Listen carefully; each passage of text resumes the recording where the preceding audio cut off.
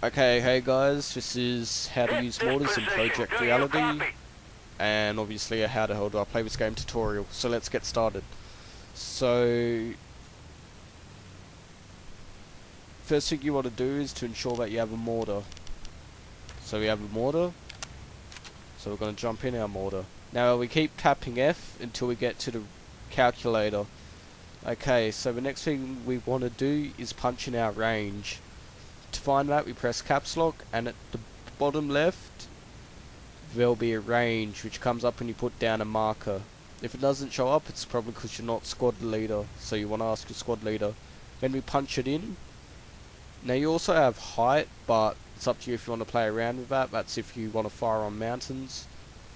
Anyway, once you've done that, you want to hit calculate, and then it'll come up with the angle, and then you use the WS key to move the thing up and down, and then you want to line it up with the angle, which is 1445. Once it's lined up, you press 1, 2 or 3 and choose what type of round you want to fire, and then you just click and fire, and you just keep doing that until you're out of ammo or a new fire mission comes up. And that's how you use mortars. Okay, next thing I'll show you is helicopters. Note that this is a audio overlay instead of... I can't use fraps with this game, it lags up way too much, don't know why. So, it's probably not going to be in time. If you have any problems, just let me know. Okay. Okay, here we go, helicopters.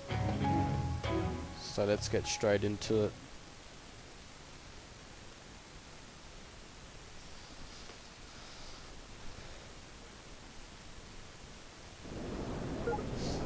So we want to make sure we're in a squad, and we want to spawn. Now we want to go grab a helicopter. The first thing we need is a pilot kit, which we can request at the helicopter or at the supply crates. Press T, and then you click, and you click again on the kit you want. Then you press G to pick it up. You jump in. Now, I recommend for all helicopters you wait about 45 seconds. Most take 30, but I recommend 45, especially in the Huey. Once the engine started up, you're good for takeoff. Note, when you first take off, the engine's got to be really slow, but that's just the way it is.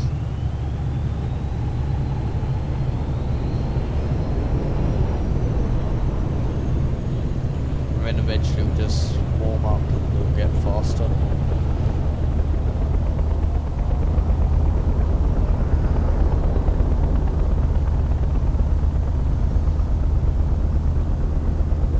Okay, so we also have supply crates in the helicopter. To drop them, you press right mouse button. Obviously, I've told you what supply crates do. If you don't know, consult my other video.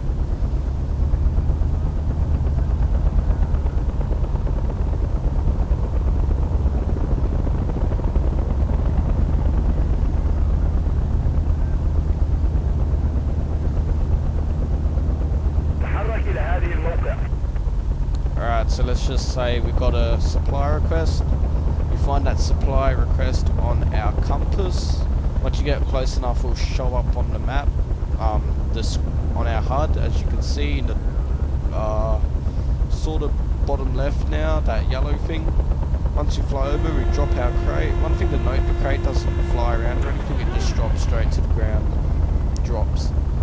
Okay, once we've done that, we just want to land, and the helipad will give us another one.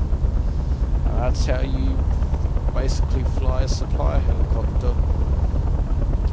Easy stuff. Okay, so the next thing, the last few things I'll show you is automatic rifles.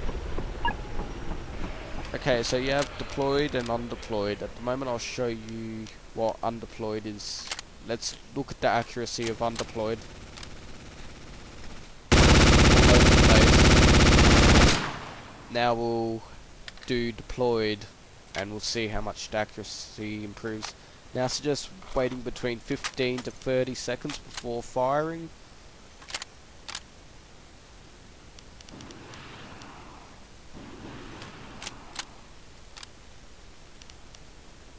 Okay.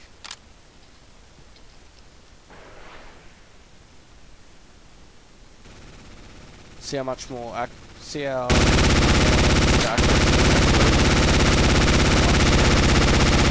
okay, so I'll just rearm and show you what it's like undeployed again. And then what deployed like is no scoped, which you shouldn't do. Okay, so this is undeployed again. See how much the accuracy improves.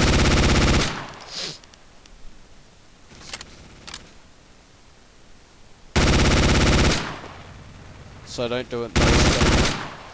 Okay, so the last one I'll show you is the combat engineer.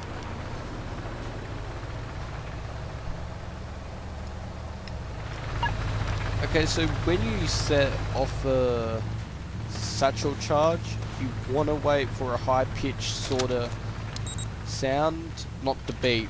If you set it off before you hear a high pitched frequency sound, you're gonna pre-detonate the charge, therefore it won't work. So, okay, we place it down, now we wait for the high pitched sound. That's the high pitched sound. Okay, I'll play it one more time. So let's wait for it. Once you hear that, it's good to detonate. So let's detonate it.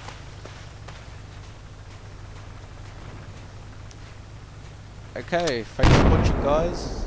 Any questions, just message me and leave a comment. Also feel free to subscribe and give me some input. Thanks guys.